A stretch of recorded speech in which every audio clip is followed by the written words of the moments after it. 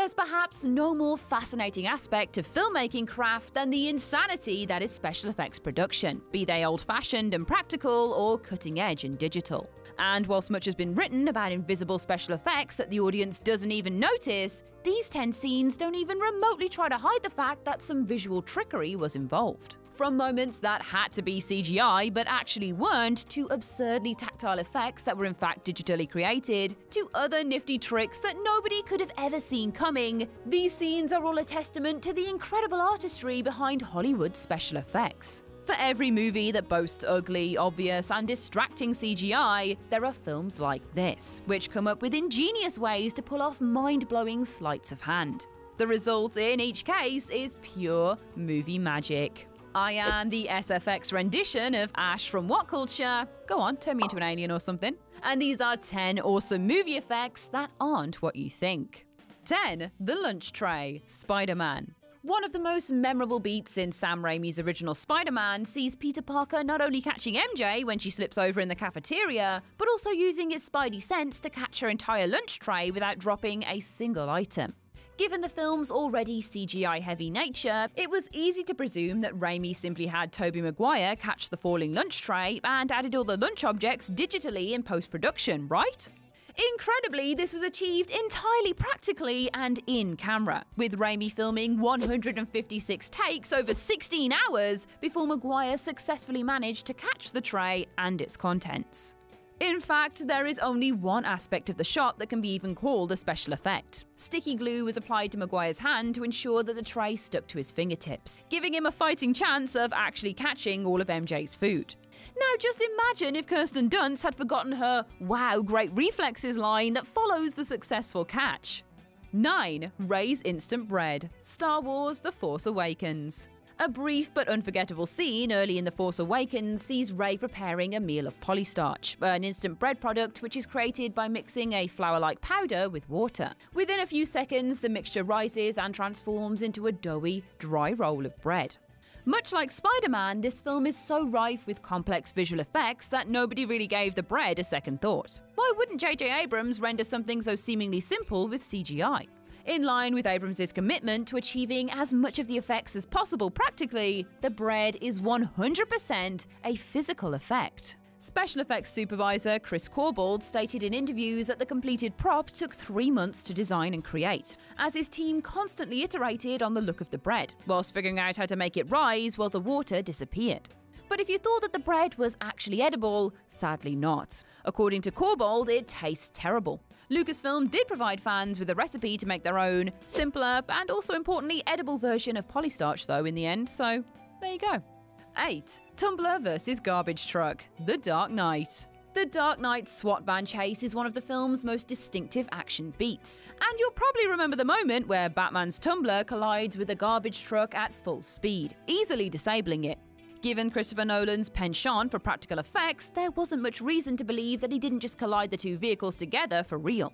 Though the effect was indeed practical, it was actually entirely composed of miniatures. Nolan's effects team built an identical miniature of the tunnel which the chase takes place in, and 1/3 scale motorized models of both the tumbler and the garbage truck, which they duly crashed together. Given how challenging it is to make miniatures match real footage, it is absolutely jaw-dropping how seamlessly the shot blends into the full-scale chase itself. 7. The T-1000's Battle Wounds, Terminator 2 Judgment Day. James Cameron's Terminator 2 is a stunning triumph of cutting-edge visual effects which still looks incredible almost 30 years on. And though the film is well noted for its smart fusion of practical and digital elements, it is safe to say that the various scenes in which the T-1000 sustains battle damage are accepted by most everyone to be entirely digital.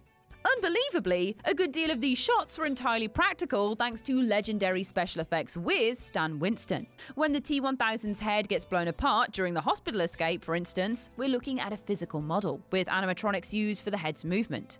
CGI was only used for the final shot of the T-1000's head fully reforming.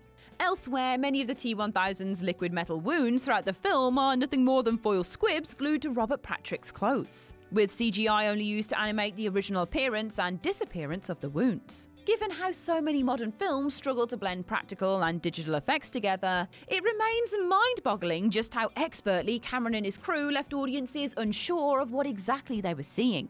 6. The Floating Pen, 2001: A Space Odyssey. Early on in Stanley Kubrick's sci-fi masterpiece, Dr. Hayward Floyd is being transported in a space shuttle as the audience is treated to a gorgeous zero-gravity sequence. Memorably, a pen can be seen floating in the air before being retrieved by an air stewardess. Even with the film's eye-wateringly impressive and pioneering use of visual effects, it is fair to say that 1968 was just too early for the production to convincingly create the floating pen digitally.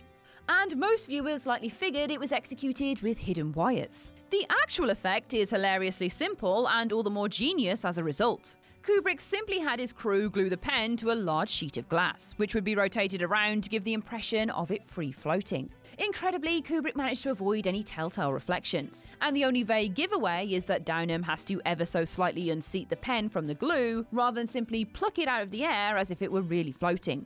As complex a production as 2001 was, it is staggering that one of the most talked about effect shots was achieved with such inspired simplicity.